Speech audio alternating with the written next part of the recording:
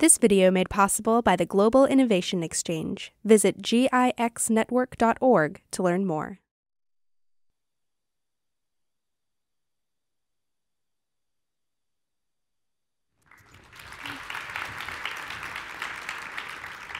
Hello, GeekWire. I'm Niniane Wang. I'm Christina Quan. And we are here from engineering at Niantic to talk to you about Pokémon GO and the future of augmented reality. So a refresher for some of you on augmented reality, AR. If you have seen Snapchat filters, that is augmented reality. Snapchat is letting users augment their camera feed and their photos to have rabbit ears, to look like a puppy, kitten, zombie.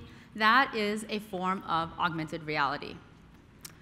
Many of you may also have heard of IKEA, which is allowing customers to overlay IKEA furniture onto a camera feed or photo of their real-world home, their living room, bedroom, visualizing what IKEA furniture would look like in their own home. That is also augmented reality. And we're here from Niantic, the makers of Pokémon GO. Some history about our company. Our founders were the creators of Google Earth 14 years ago, allowing users to add information onto real-world physical locations. In 2011, Niantic combined that with gaming elements to form Ingress. Now, there have been many video games over decades, but those video games would use a digital chessboard as the backdrop or a virtual environment. Ingress uses the real world as the game board, and this was very popular. In 2016, Niantic took the learnings from that and combined it with an IP that the world loves, and that brought us Pokémon GO, which has earned over $1 billion in revenue and has an actively growing user base today. Next, we will be taking those learnings, innovating on them, and bringing you Harry Potter Wizards Unite.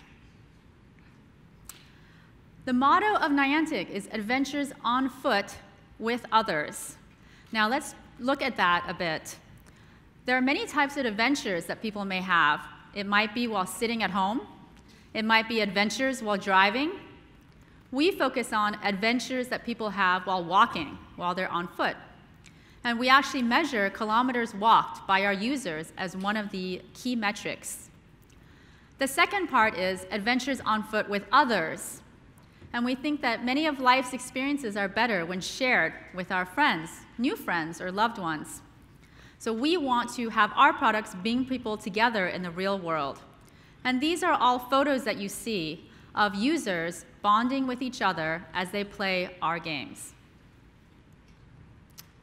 Now let's talk about augmented reality. The second part of that, reality. So as we all know, in its pinnacle moments, reality can feel magical. Whether it's a spectacular sunset, an exciting concert, or coming home on a snowy day, those can feel like magical moments. And we want to use technology to augment every day to feel magical. If you think about walking in the park on a normal day, how would you feel if you actually came upon a real-life fairy or gnome? That's pretty exciting. So we want augmented reality to give you that sense when you're walking in the park. Now, one key learning about that is in order for that to happen, the virtual world needs to feel extremely closely aligned with the real world. If that alignment does not happen, not only will it not feel magical, it will actually feel jarring and broken. And now, to take us on the behind-the-scenes look at how to achieve that alignment, here's Christina. Pokémon GO is a map-based game that brings the Pokémon world to our world. In this picture, there's a woman on a real-life hike. We make her experience even more magical when she sees this Pokémon flying towards her as she plays Pokémon GO.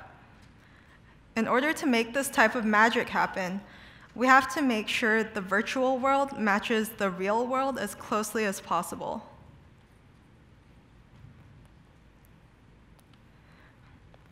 On the left is what you see when you first open up Pokémon GO. The woman playing this game is located at a real-world intersection, and we reflect her same position in the game. As she explores the real world, she also explores the virtual world, and different Pokemon show up on the map depending on where she is. Imagine that I'm in a park playing Pokémon GO, and on the map, a Pikachu appears right in front of me. I click the Pikachu because I want to enter an encounter with it and potentially catch it. Before, when we opened up this encounter screen, we had more rudimentary technology, so we replaced the background with the camera feed. Although this showed the Pokemon in a real-life scenario, it could potentially lead to slightly unnatural visualizations like the picture in the middle. Recently, we improved our technology, so we actually anchor the Pokemon onto the ground so we can walk closer to it or around it just like if it was a real character. It takes more than just the camera to make the AR experience feel more real. When you encounter Pokemon in Pokémon GO, it's important that they make sense with the actual real-world environment they're found in. We do this by using geographic data to determine what type of location the player is in and making corresponding Pokemon appear, such as fish-type Pokemon showing up near lakes and oceans. Another aspect of the real world that's always changing is weather. This is a real player's character out in the world as they're looking out on a city. We make the experience even more magical when the weather they see right in front of them matches what they see virtually in the game. We use weather data not only to show these different changes in the in-game client, but also to have different game behaviors such as snowy Pokemon appearing when it's snowing. By using these different types of data, we're able to create an immersive experience where we create the illusion that Pokemon really exist and live among us. This was one of the results of the effort we put into this. This is Bellevue Park when Pokemon GO first launched. And these are actual people playing Pokemon GO. When one person yells Pikachu, hundreds of people run toward it because everyone shares the same experience.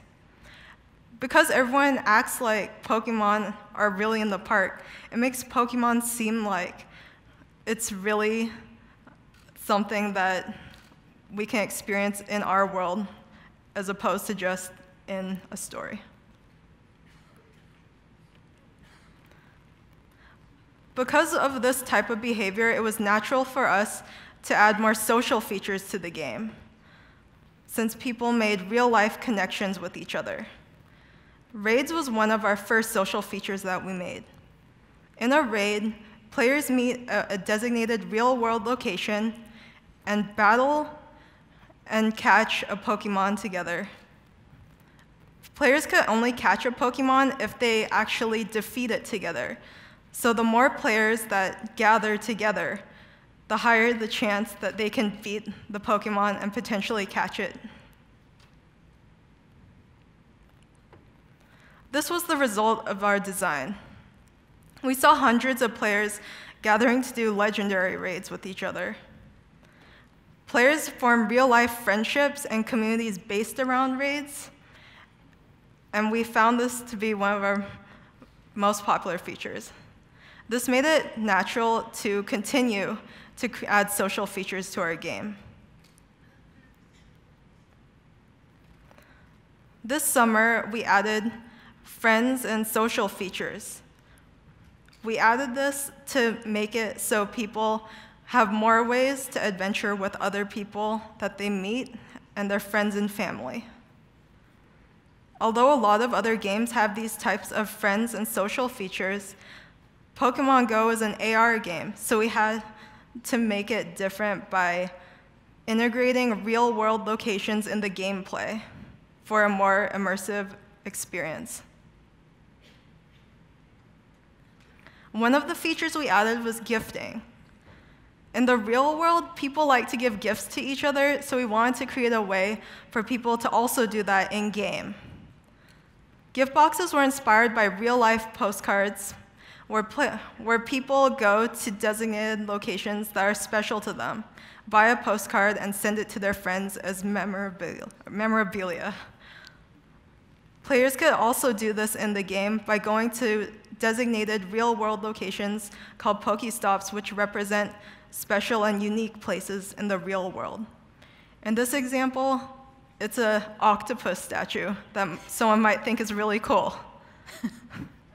As you can see, when a player sends it to the friend, it contains a picture and some information about the real-world location.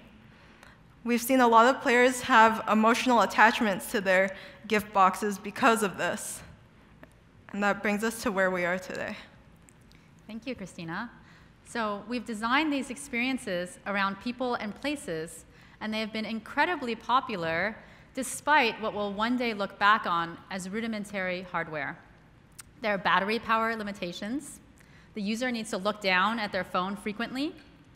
And we think that over time, these barriers will be removed by technology, which will unleash more abilities to create AR experiences. Now let's move away from actual gameplay and start thinking about the future. Here is a current state of augmented reality. During most of this video, this Pikachu yellow creature looks great in the scene. But there are some times when it's hard to know whether to put the Pikachu before objects or behind objects. And we just talked about the magic of integrating these digital objects into reality and how it needs to feel seamless as though the character is really there. We don't want to suspend disbelief of the user. Here is a video from Niantic's research department. This uses a single lens camera, the same footage that we just saw of people walking around. This research can infer depth information from the scene based on the single lens camera. Now let's look at how Pikachu blends into the landscape. You see that when people walk in front of the Pikachu, it appears behind them. It appears in front of objects that it should, and behind other objects when it should be behind them. This increases the sense of immersion and makes the virtual world feel more magical when overlaid on our world. Here's another example. Many of the current day AR experiences are single user. As we discussed, some of the pinnacle experiences in life are better when shared with others. Our AR innovation allows for multiplayer shared experiences. In this video, these people are seeing the same things on their phone as each other. When one person sees these laser beams moving through the air and colliding with each other, other people are seeing the same virtual laser beams. And this is synchronized in real time. By being able to see the same virtual objects as each other in real time, this allows us to create multiplayer AR experiences. This year, we announced the Niantic Augmented Reality platform, where we would like to work with companies like yours to bring your experiences and your dreams of augmented reality to life. So we would love to talk to people like you. You can follow us on Twitter. We are at Niantic Labs. This is my email address, so if you want to learn more about augmented reality, you can email me. And we hope that you will make everyday life magical with augmented reality.